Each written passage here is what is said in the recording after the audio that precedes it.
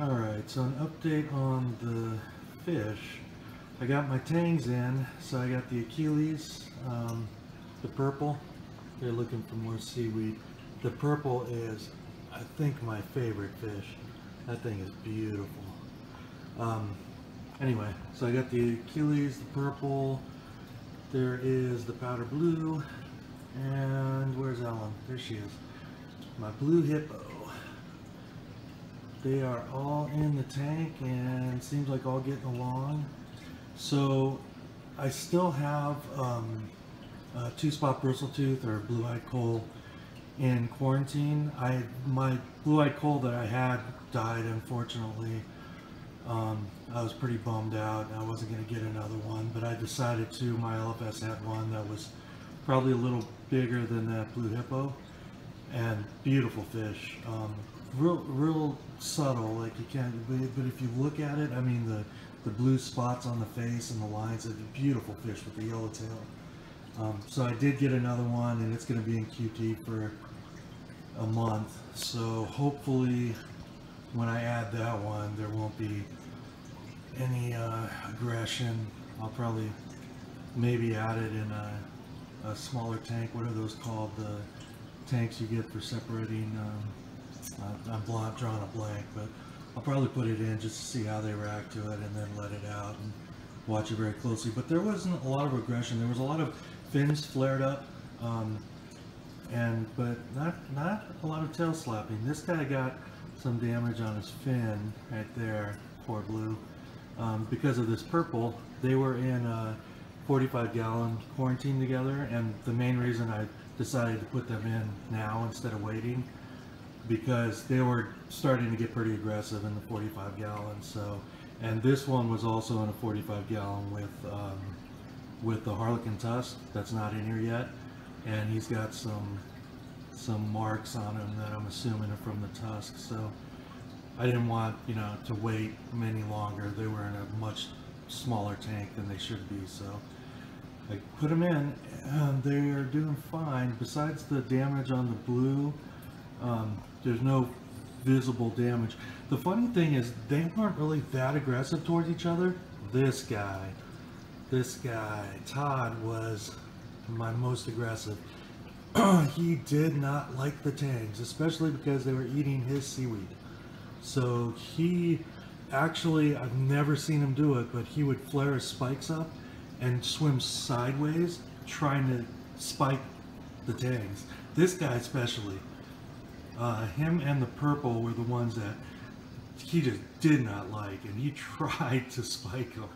So it was kind of funny. I was worried, but now, I mean, they're all getting along. But that's funny how this guy is supposed to be one of the peaceful ones, and he was the most aggressive. Did not like the tangs. So anyway, I put in 2 clips so that they can have, but they just swim back and forth, eating the seaweed. And for some reason, they don't like the green seaweed. None of them, they love the red. If I put 1 clip green, 1 clip red, they will eat all the red and then eventually go over to the green and nip at it, and they'll get it done, but it doesn't last anywhere near as long as the red. So I put 2 clips of red about, was it about 2 hours ago? And they're both gone. It was like an entire sheet, so I'll reload them here in a little while, but they are doing good. My water quality is good. I've been testing to make sure. I still have my ammonia tag on there, just because I want to make sure. I did add them pretty early. I mean, it's cycled now, but when I added my first few fish, it was well before the month. And I know people are probably gonna not like that, but I did use the Fritz sign, and I test every day. So they're not in, high nitrites or high nitrates. They're in good quality water. So I'm taking care of my fish. Yeah, there's a snail on the back that probably won't be there once the tusk goes in. So I'm gonna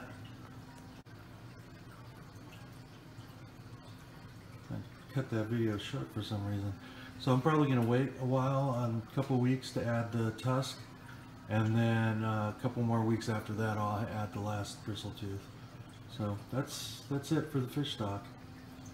Oh, and the sump, so I don't like the filter socks. I did not want to use the filter socks. I've used them before, and I don't like them. So I put in the what is it called? The polyfill. This stuff. I've got it Petco. What is it called? Filter fiber. It's got my powder blue on there. And it actually, I had to change that out more than I do the filter socks, so kind of was aggravating. So I figured I would put this blue pad on top to catch most of the big stuff, and then the fiber will catch. And it seems to be working pretty good. I'll sponge out, or I'll squeeze out rinse out the top whenever it gets too much on there, and then I hopefully won't have to change this out as much. But so that's my mechanical filtration. Nothing much has changed. I still have all the bio balls and then the bio brick. And yeah, I know there's a drill on there. I explained that earlier, but I gotta get a style. Oh, I probably gotta clean out my skimmer too. There's a lot of. I got one more brick in the back, and then this is the UV sterilizer, the pump that goes in and then comes out. I got it coming out right after the skimmer, and then going in to the return into the actual sponge, so that it catches any bubbles and bubbles don't get into the tank.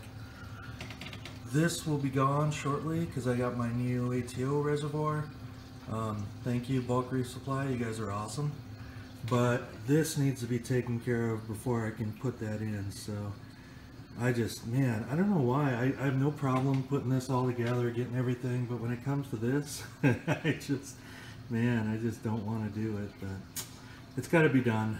Originally, I was going to get like a kit or some kind of, like they sell them online, but to put all this in and make it all nice and neat and put neon. But on second thought, I'm probably just going to screw it into the cabinet.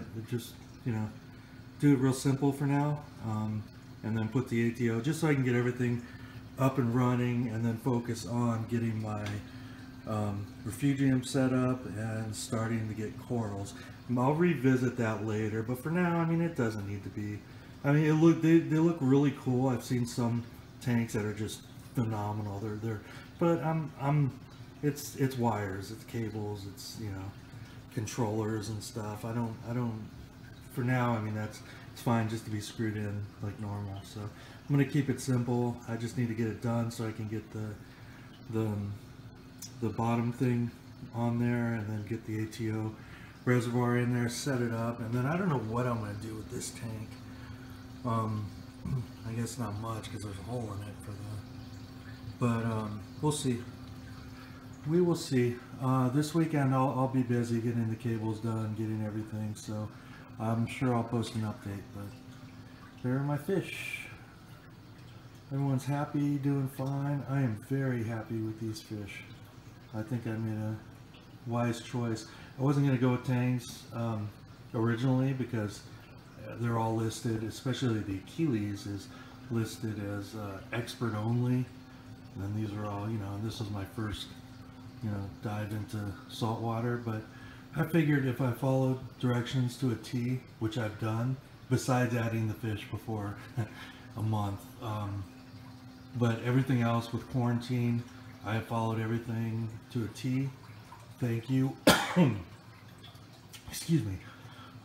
Thank you to everyone on Reef to Reef that has helped me through the process. I couldn't have done it without you guys and gals, sorry, I should say. You people are awesome. Very, very, very helpful. And so I figured, I have the help I need. I have, people to go to if I have any questions, problems, issues, so why not? And long story short, it's probably too late for that now, but there's a little aggression. I'm very happy I decided to go with the Tangs because they are beautiful fish. So that is it for now.